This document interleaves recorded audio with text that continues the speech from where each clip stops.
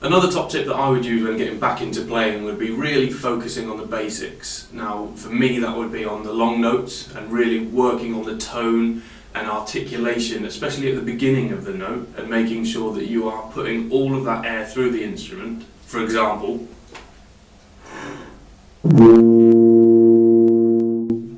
personally, I wasn't happy with the beginning of that note. I didn't articulate it cleanly, there was a bit of a blip.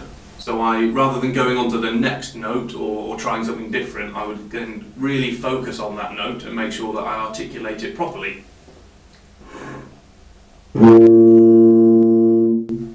was much happier with that one. After working through a process of long notes, going through different notes and trying different notes as well, what I would then experiment with is moving intervals and changing between different notes, just working and making sure that your embouchure is really set. For example,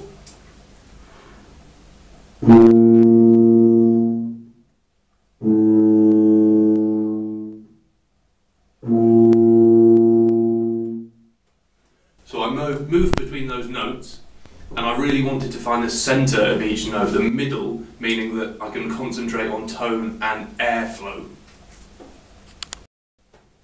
My next step would be then to extend that further and maybe move up to 3 notes or 4 notes or whatever you feel comfortable doing, remembering that you don't need to push it. It doesn't need to be a process that happens instantly. Take your time, relax with it, and don't get frustrated.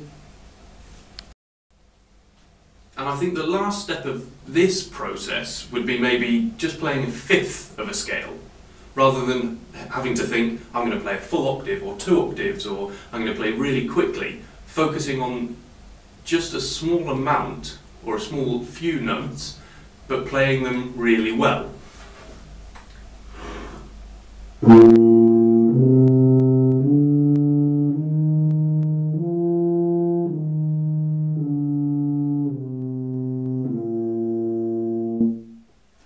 Now, I wasn't really trying to articulate, but I was looking for the middle of each note and making sure that the airflow was constant.